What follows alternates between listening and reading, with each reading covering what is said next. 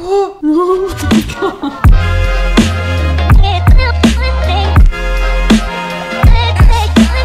Today we are cooking, baby. I have been in such a cooking mood, and I also just got my HelloFresh box, so we're gonna whip up one of the recipes in the box. I haven't really looked at it yet, so we'll look at that together. But before I start cooking, I wanted to give some updates as far as my channel goes.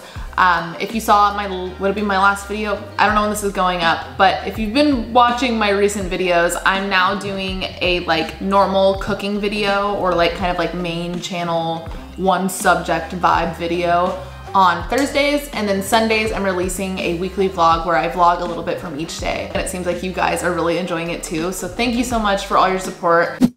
Okay, so looking at the recipe cards, I think I already chose the one I want. This looks so good. I literally woke up this morning thinking like, ooh, I want to make kind of like a stir fry vibe for lunch today, and this is absolutely it. It's a zucchini and mushroom bibimbap bowl.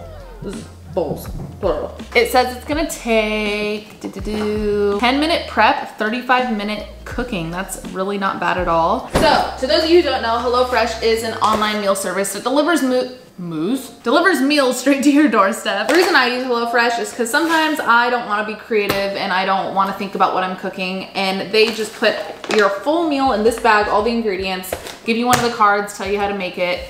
No thinking goes into it, but an amazing meal comes out of it. Everything in the bag is recyclable, or it's already made of recyclable materials, which is amazing because when you look at it, it is kind of a lot of little pieces of paper and plastic and all that, but they're all recyclable. So as long as you recycle them, they're recyclable. I feel like that's a really big misconception in a way. People are like, oh, it's recyclable, like I could just throw it away. It's like, no, you have to throw it away correctly for it to be recycled.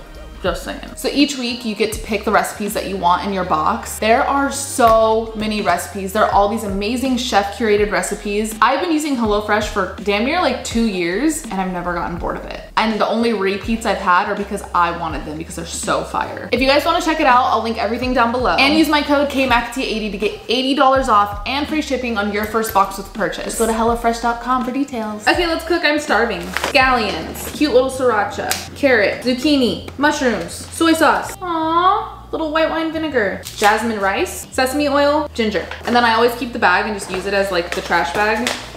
And then I throw it out immediately because I don't like it when food stays in the trash for more than like an hour, because then your house just smells and it's gross, you know what I mean? Let me wash everything real quick. Okay, so I washed everything and I also prepped it. I had to shave the carrots and then thinly slice these guys, separate the green onion to the white onion, and then mince some ginger. Now I need to make the rice. And it says I'm gonna be making the rice with the ginger, and that sounds fire.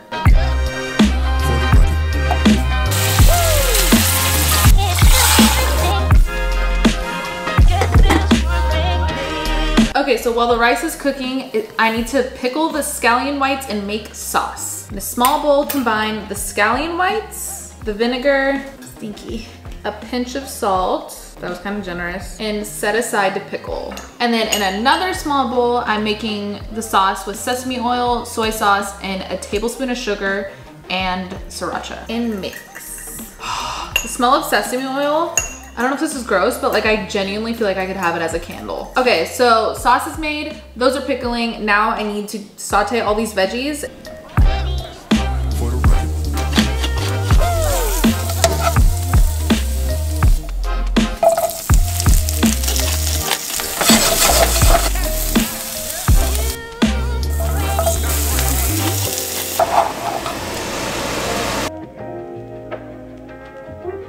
Okay, rice is done, veggies are done, those are pickled, sauces have been sitting. I'm done. Now I just assemble it.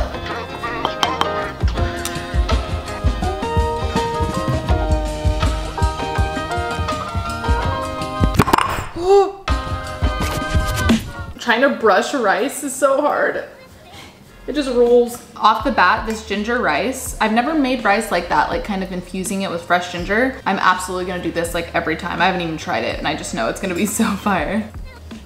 Oh my God, more green onions, please. I thought like the pickled white onions would be a little overpowering. Stinky. But they add like the perfect amount of like acidity and tang to the nuttiness of the sesame oil. Oh my God. I think I put a little too much sriracha at the end. But I hope you guys enjoyed today's video. This is super easy. If you guys want to check it out, again, I'll leave all the details down below. Usually Sriracha doesn't do this to me. I don't know what's going on.